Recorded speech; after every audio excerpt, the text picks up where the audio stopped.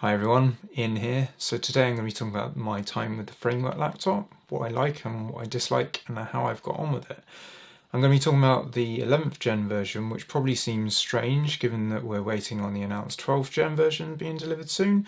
But before it's released, I wanted to give some final thoughts on the original.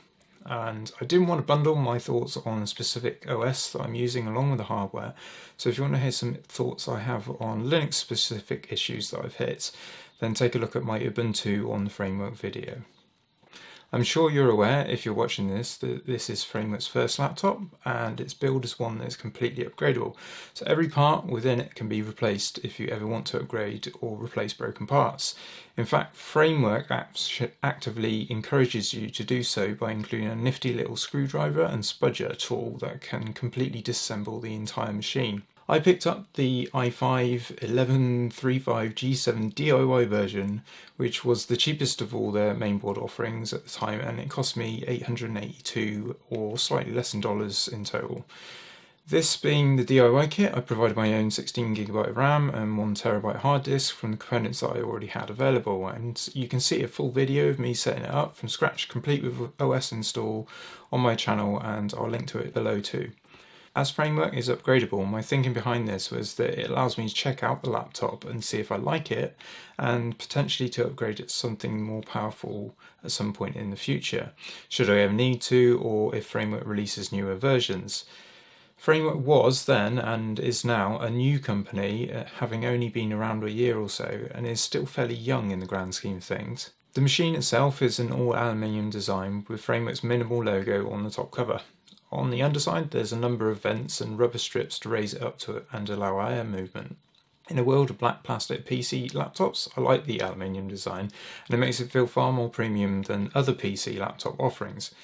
It obviously looks very similar to MacBooks, and I think this is the type of customer Framework are choosing to target it towards. Someone who would pay more of a premium for their hardware. The screen size is 13.5 inches with a brightness of 400 nits at a somewhat unusual aspect ratio of 3:2. This gives a resolution of 2256 and 1504 pixels in a taller, slightly thinner screen than you might be used to.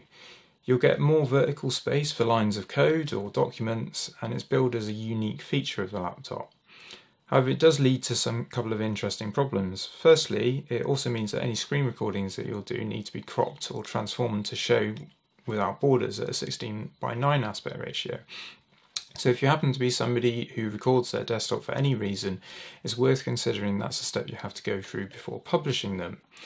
I also found that it's quite a bit taller than my external Dell monitor here that I'm using it with, so the Dell monitor will not reach above it, where other machines that aren't quite as tall will fit quite neatly beneath it.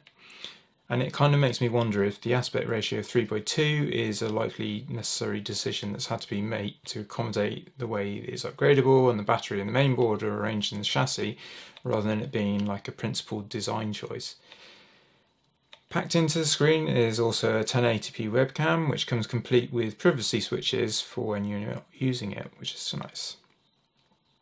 The screen is also pretty reflective, meaning that in a lot of my footage that you'll see my reflection of me filming it as well. The screen in the top cover does have quite a bit of flex to it, and it's something that I've been often mentioned in other reviews. The hinge that holds it up also isn't as rigid as I would like, so it will wobble quite a bit if you happen to have a wobbly desk, though Framework have released a stronger 4kg version that you can purchase or replace to remedy this.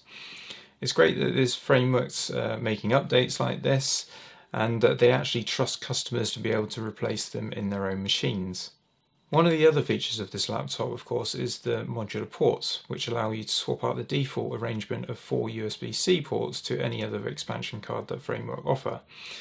There's options for HDMI 2, DisplayPort, USB-A and USB-C, microSD, and even offerings to increase expansion. Coming soon, there's also a 2.5GB Ethernet expansion card too. These are all fairly reasonably priced compared to, say, Apple, but you could equally grab yourself a dongle featuring many of these for a bit cheaper. The ability to switch the arrangement is useful, meaning that you only have the ports that you want when you need them, but it's unlikely you can be switching between them too often once you've chosen where they go. You also could opt not to buy any of the ports, given that there's actually 4 USB-C connections tucked inside the spaces for each module, though it's going to look a bit strange on your laptop if you did. I've noticed here that the modules are not entirely flush with the side of the laptop if you happen to run your finger along it, which is a small niggle that I have. The laptop is powered over USB-C using any of the USB-C ports. You can either use the official 60-watt GAN charger at additional cost to the laptop, or an equivalent USB-C charger which you already have. It's a 55 kilowatt hour battery which I found charges in a little over 2 hours during use. Battery life unfortunately hasn't been that good for me as I'm using Ubuntu. It gives me about 4.5 hours worth of usage, but I fully expect this to be better under an operating system that's better optimised for battery management, though it does seem to be a common problem with this laptop. The trackpad is glass and works well when I've been using it. I tend to mostly use an external mouse, so I've not really been using it all day. It does have a very pronounced physical click on it, and I've noticed a couple of times that it's not picked up clicks under Ubuntu, and I think this is probably the hardware more than the OS. The angle slant at the front of the trackpad where it meets the top cover also feels pretty sharp, like it isn't sitting perfectly flush. The keyboard has 1.5mm of travel and is complete with an adjustable backlight. The keys have a good feel to them, but they don't feel completely solid, which is kind of to be expected as the chassis isn't a solid piece of aluminium, and it results in more of a hollow feel when the machine when you're tapping it with it on your lap. The backlight brightness is triggered through the use of the function key and spacebar, and there isn't a button to lower the brightness, so you have to cycle through each step to get to the brightness you want. The function keys seem like they're in strange order to me. It's particularly weird as the first one's on top row, and it's quite different to most keyboards I own, which are mainly Logitech or Mac variants, where they tend to be on the right, and it does mean that I end up hunting around for them myself. The fingerprint reader works, but has been pretty problematic for me under Ubuntu, and it's required me to be very careful about using it. It's only let me in about 30% of the time, and it's often quicker for me to type my password than stab repeatedly at the reader. I do hope with time that Linux drivers might be improved to resolve this. I found that Framework is more than capable for most of my dev tasks that I have. I use it for web development work and running multiple Docker containers side by side. Where it does show problems is with any type of video work where the fan will kick in and it's particularly loud. There's no dedicated GPU here, so this is really geared at run-of-the-mill office work than say editing media or gaming. I ran the Python performance benchmark test, and well, you can see how loud the fan gets here.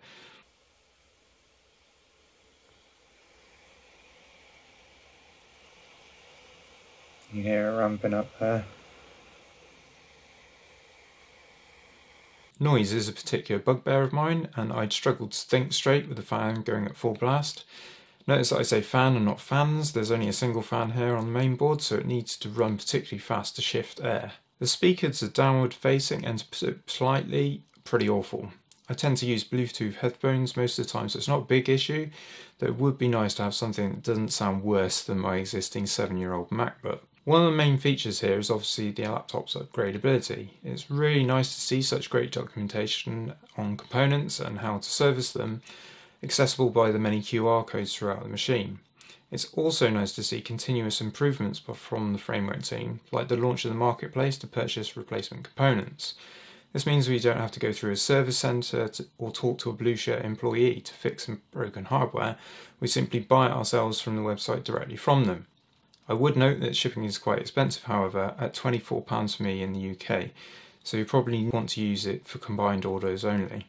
In fact, I looked at buying every component from the laptop to see just how much the total cost would come to, which is possible. As you might expect, it ends up being quite a bit more expensive than the laptop itself. As I mentioned, I pre-ordered my Framework when batches were eventually released to countries in Europe on 14th of April this year. This is a lot later than customers in the US who were able to pre-order straight away in summer 21 and started receiving them later that year.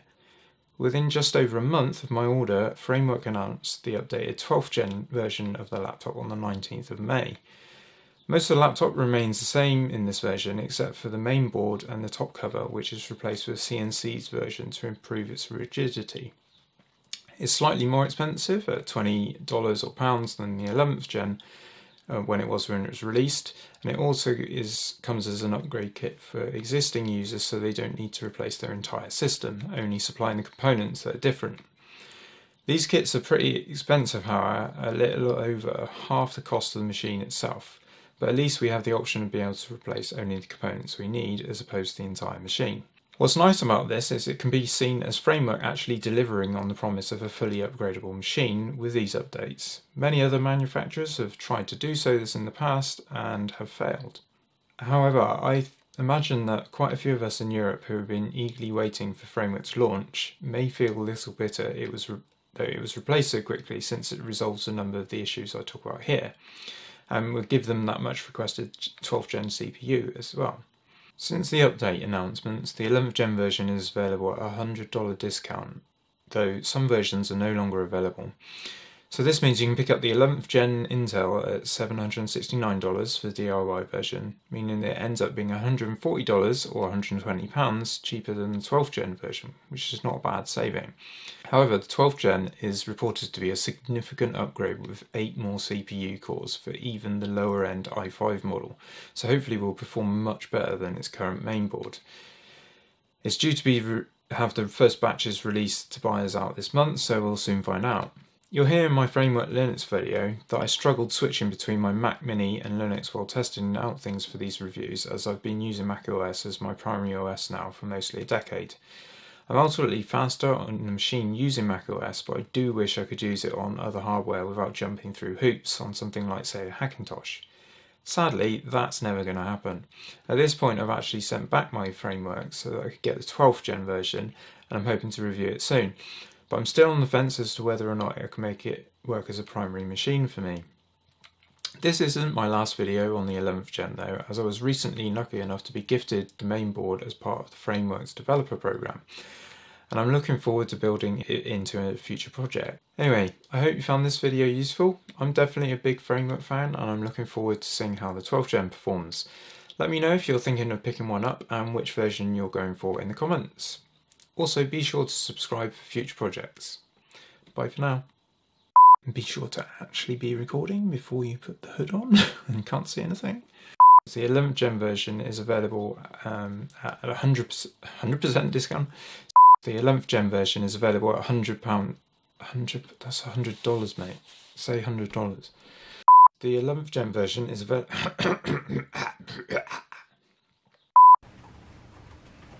Do you mind?